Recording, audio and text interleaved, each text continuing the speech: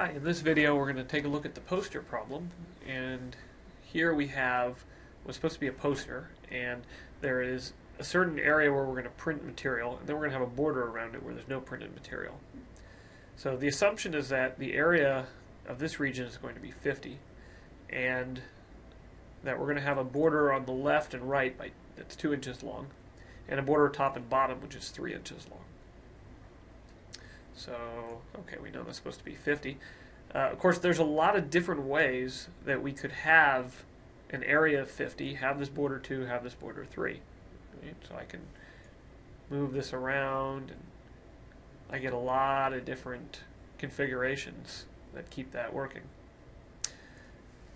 Alright, well, let's see if we can think about this in a more systematic way. So, for instance, we might as well give a name to the sides here of the rectangle, so we call that x, and say the height of this rectangle will be y. So we know, well, the area is 50, but the area is also x times y, so we can add that in. And actually, immediately that tells us, if we divide by x, that y can be simply written as 50 over x. So if we didn't want to write y, we could avoid it. We could just write 50 over x.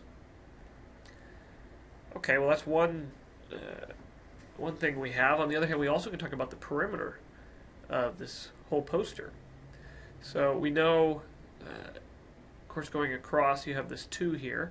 You're going to have x going across and then another 2 on the other side. So the length of the top and the bottom will be 2 plus x plus 2, or 4 plus x. And on the side, you have a 3, whatever y is, and then another 3.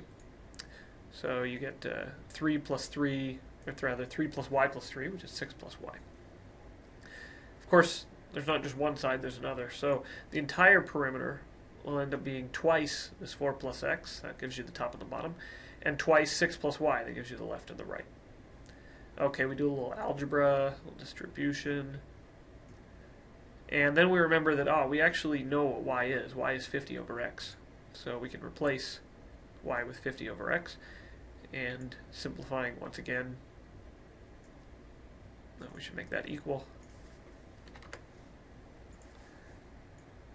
We get 20 plus 2x plus 100 over x.